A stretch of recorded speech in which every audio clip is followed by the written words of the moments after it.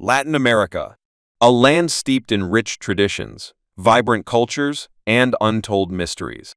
From the rainforests of the Amazon to the ancient ruins of the Mayans and Incas, this region holds stories of magic, mysticism, and the supernatural. One such phenomenon has long captured the imagination of people around the world: witchcraft. But what exactly is witchcraft in Latin America?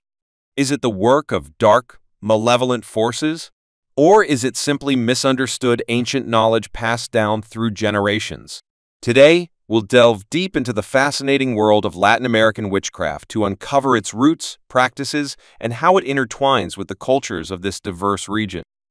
The practice of witchcraft in Latin America varies significantly from one country to another, shaped by indigenous beliefs, African traditions brought by enslaved peoples, and European influences, especially from the Spanish and Portuguese colonizers. One of the best-known forms of witchcraft is brujería, which means witchcraft in Spanish. However, it's far from a uniform practice. While some forms are considered dark or harmful, others are associated with healing and protection. In Mexico, brujería is often associated with curanderos or healers. These practitioners use herbs, rituals, and spiritual guidance to help those in need. But on the darker side, there's brujería negra, black witchcraft, used for curses, revenge, and manipulation. One of the most infamous figures in Mexican witchcraft lore is La Santa Muerte, the Saint of Death, who is worshipped and revered by many who seek her protection or blessings. Further south, in the Andean regions, witchcraft takes on an entirely different form. The indigenous people of Peru, Bolivia, and Ecuador have long practiced rituals that blend native spiritual beliefs with Catholicism. Shamans, or curanderos, here use the power of the earth, the mountains, and the spirits to heal both physical and spiritual ailments.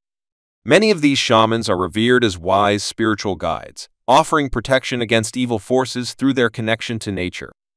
In Brazil, we see the fusion of African traditions with Catholicism in the form of candomblé and umbanda.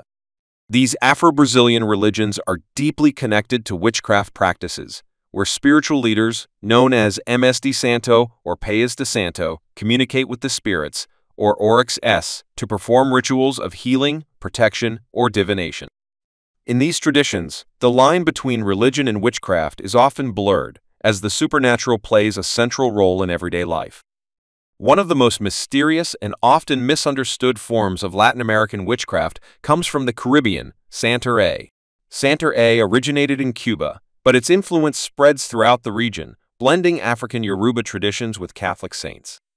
Practitioners, known as santeros, invoke powerful spirits to offer protection, guidance, and blessings. But like other forms of witchcraft, there is also a darker side where curses and harmful rituals can be cast upon enemies. In many parts of Latin America, witchcraft is still feared. Stories of witches turning into animals, casting curses, or controlling minds are deeply embedded in local folklore. In places like Chile, witches are said to fly through the skies on foggy nights, while in Colombia, legends tell of the tunda, a shape-shifting witch who lures people into the wilderness. These tales are often passed down through generations, shaping the belief systems of rural and indigenous communities. But witchcraft in Latin America is not always about fear or darkness.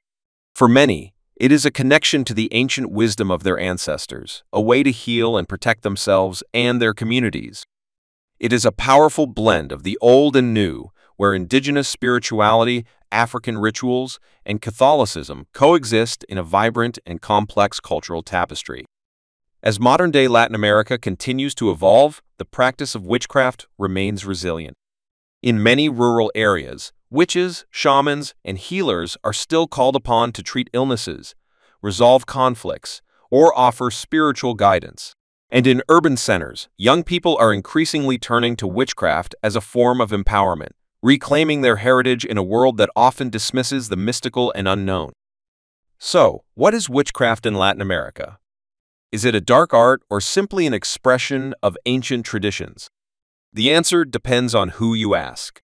But one thing is clear: the magic of this land will continue to captivate the imagination for generations to come.